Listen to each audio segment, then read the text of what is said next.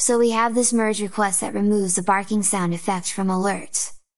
And if we scroll down on the issue, this guy asks for a justification, like GNOME should give one, but the truth is there is always a reason. We love cats!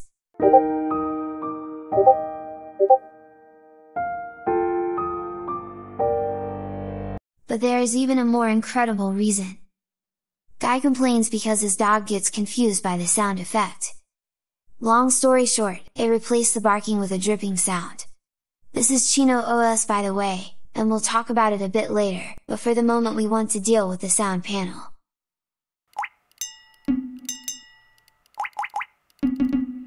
Not bad, but there is always room for improvements, and let me show you how you can make it better.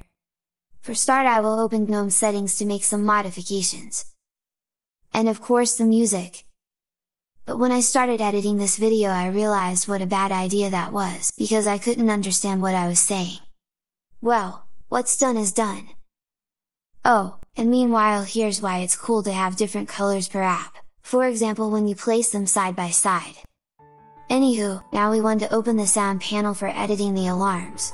But because this version of Builder hasn't a search for files yet, I will skip forward a bit to save us time. Just open the Alert Chooser C file, and somewhere on the bottom it reads the audio files. And I will basically only change the file names. Drip to Anywho, Glass to Maybe, and Sonar to So. To commit proper patches we should also change the button's variables, but doesn't matter much for now. What does matter though, is to also edit the strings on the template file. And anyway, point is that if you want to change some basic functionality, not big things like modifying the UI, it's not that hard even if you don't know programming. Perhaps it is even a good opportunity to learn.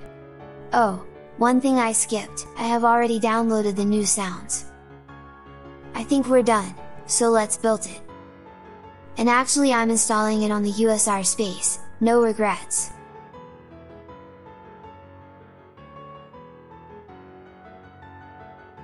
All done. Close this, that you may not hearing it, but trust me it is pretty loud. And if we open settings again.